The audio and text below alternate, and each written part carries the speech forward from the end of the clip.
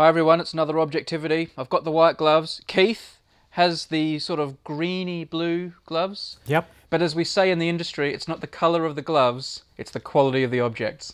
We've got a great object for you Alright. and some background material as well, which is rather fascinating. And it's to do with what you do, film and sound. I hope these people do it better than I do it. But luckily James is doing it today, so we're Indeed. alright. So, talk us through it. Where are we going to start? Let's jump straight in. Well, let's jump straight into this file, which is part of an archive of Alexander Rankins. Okay. Now, he's a British physicist. So in 1916, what he's interested in particularly is using light to transmit sound using searchlights. So what they were doing was they were concentrating light on a mirror. And when you spoke, the mirror trembled. The beam would shine through a slit like this and would be modulated. So he's doing his experiments with this in 1916. By the way, everyone, just so you know, this looks like a really sort of posh thing that has been made here, like a scientific experiment. But on the back, it's a postcard. He's just used a postcard. He's literally doing science on the back of a postcard. Absolutely right, yeah. So what next? The movies. Silent movies, of course, but what Rankin and other people were interested in was applying this technology to film to get sound on film.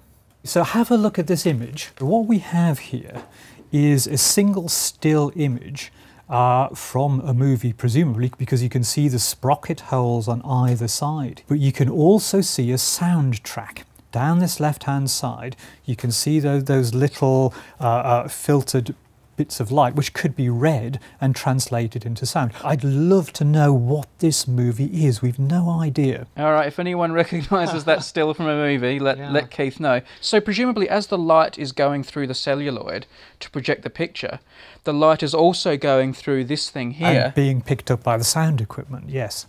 But the Americans were way ahead of the Brits in this, of course, and therefore we have a really nice object for you. Everyone gets so excited whenever you open a box, Keith, because they know something special's coming.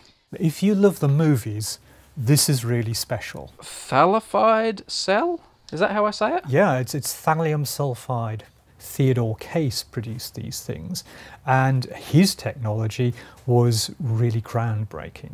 So basically, as our light goes through that bit of celluloid with the soundtrack, the light now is kind of carrying in coded form the sound, and this is the object that will then read the code from the light and turn it into the voice or the violin or whatever. It's part of the equipment that they use, yes. Okay. Obviously there's a lot more to it than that, but yes. Case produced films himself, little shorts, including one great one that features a singing duck. Check it out on YouTube. Okay. Singing duck on YouTube, you've sold me. I know, it's great stuff.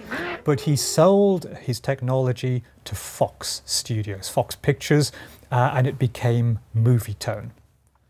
The early Fox films had sound from 1926-27, and they produced some great movies over that period, particularly one called Sunrise by F.W. Murnau. Great cinematography, but finally they had music and sound effects to go with their movie. Is this a bit of a personal interest of yours? You've got a bit of a twinkle in your eye. I love Murnau's movies. Okay. He really was very good at applying new technology to film. So this is a bit of science that ended up in a place where we can all enjoy it. Enough talking. Okay. More object. Yeah, absolutely. Let's get this out. It's in its original packing from 1926. This is exactly factory fresh. I'm a little bit nervous here. Well, I'm always slightly nervous when I'm handling glass. Wow. Can I hold this? You can. So it kind of looks like a light bulb. It says Aeolite or Eolite, Case Research Laboratory Incorporated, Auburn, New York. Patent applied for 948. What am I holding here? What does this do? It's a photoelectric cell, so it's light sensitive and it can translate light into electrical impulses, if you like. So it can be read and attached to a speaker, and one can retrieve sound using one of these things. It was part of Rankin's collection, so he clearly had heard about this technology, thought it was rather brilliant and he could use it. So he must have sent away to the Case labs to order this particular thing so he could study it. So he was poking around saying, what have these Americans done? How have they made this work? Oh, they're clever, those Yankees, aren't they? They are. There you go. What is this, Keith? What is this contraption that is strapped to the ceiling of the atrium here at the Royal Society? It is, yes. It's a bit Star Wars, isn't it? This is Ariel 1.